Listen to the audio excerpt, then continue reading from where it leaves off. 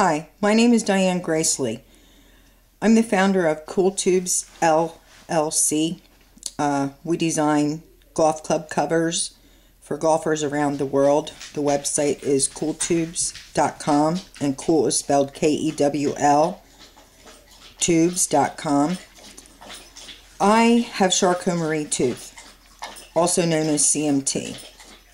In this video, I want to explain to you what Charcot Marie tooth is, and then I'm going to do some other videos explaining, talking about my story about how I've been coping with Charcot Marie tooth and surgeries I've gone through and daily aches and pains and a bunch of different things that have to do with Charcot Marie tooth.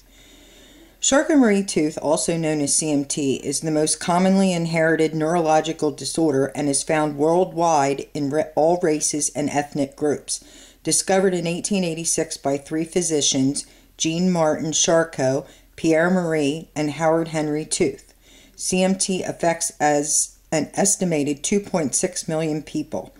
CMT patients slowly lose normal use of their feet, legs, and hands and arms, as nerves to the extremities degenerate and the muscles in the extremities become weakened because of the loss of stimulation by the affected nerves. Many patients also have some loss of sensory nerve function. CMT is one of the 40 diseases covered by the MDA, but unlike muscular dystrophy, in which the defect is in the muscles, CMT is a disorder in which the defect is in the nerves that control the muscles. Now, what actually happens with CMT is it affects the nerves, which actually cause your muscles to weaken. And a lot of people suffer with really weak leg muscles, ankle muscles, hands. I've noticed that just recently. I'm now 44 years old. I'll be 45 next month.